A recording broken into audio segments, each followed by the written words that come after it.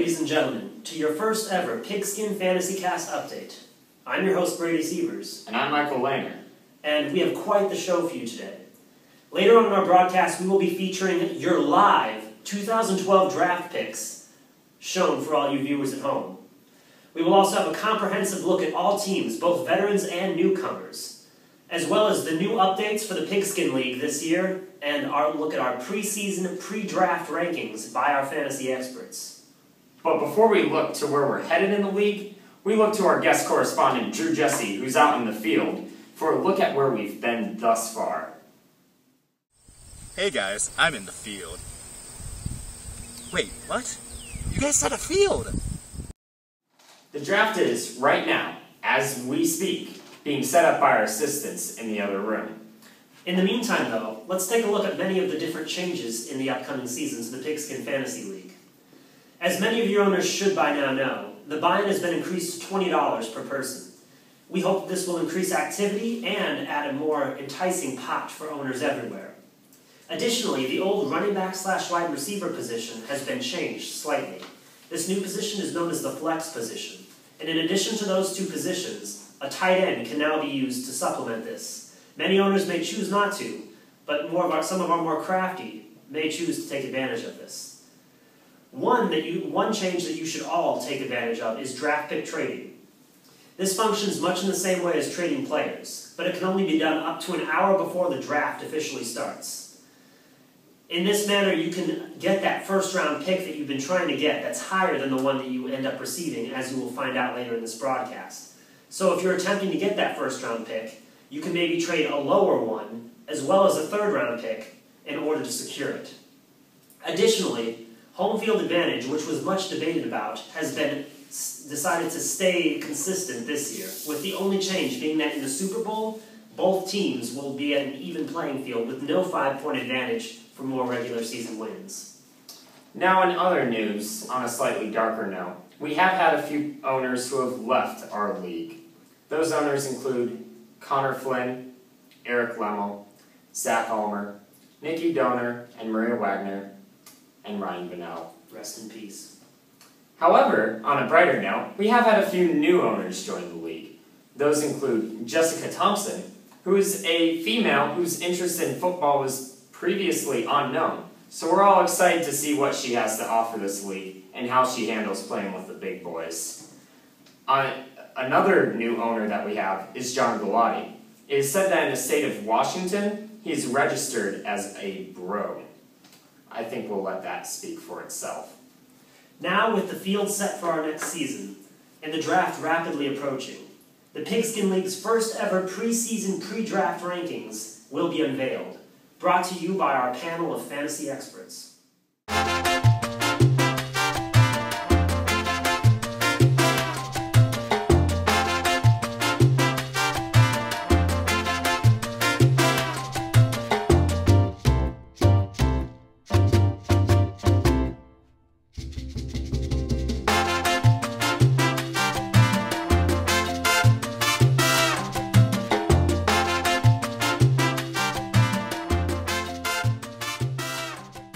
Now, ladies and gentlemen, the moment all of us have been waiting for.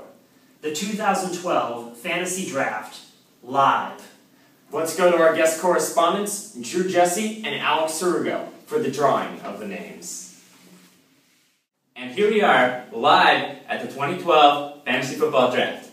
Drew, would you like to do the honors? I'm so nervous.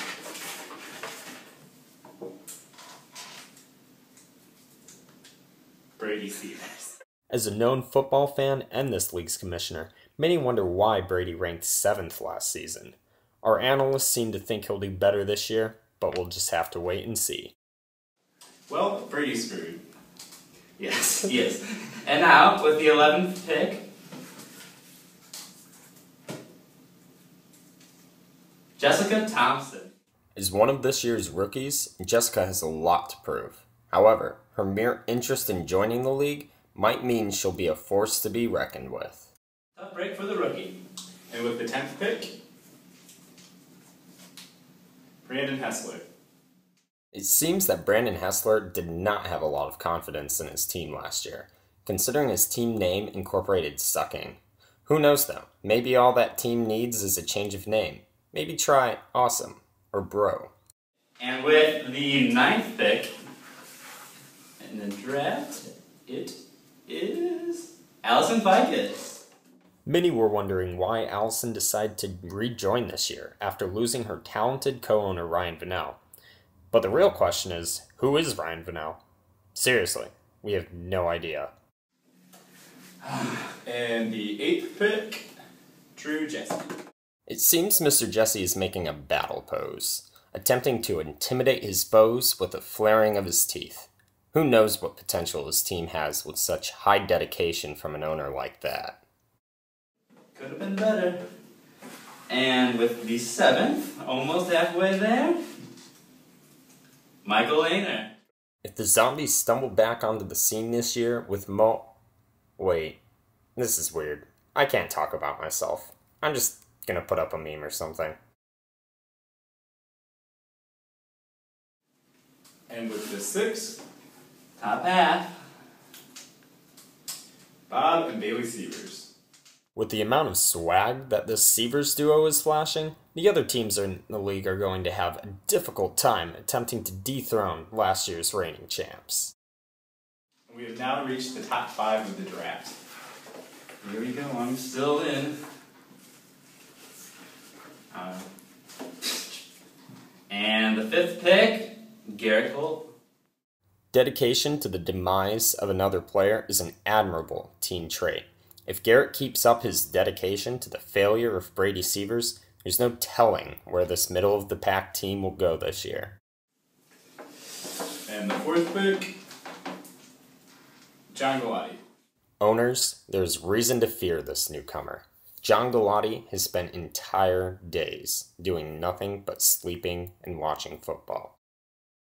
Well, this is the top 3, and I'm excited because I'm still in. So here we go. Aaron Temple.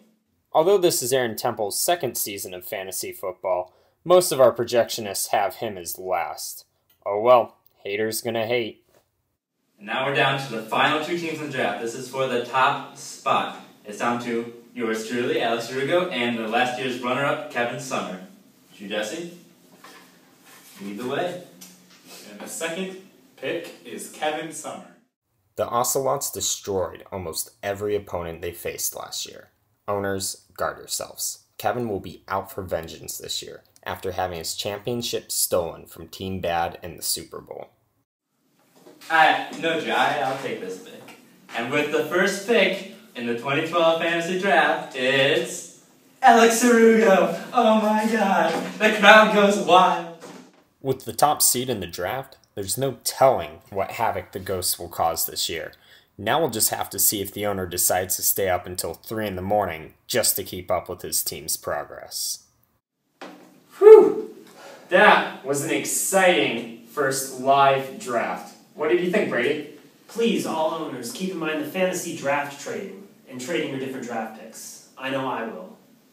Anyway, that does conclude our very first live fantasy cast. But so you guys know, we will be having more of them as the season progresses, so stay tuned. Otherwise, I'm Michael Lehner. And I'm Brady Sievers. Until next time.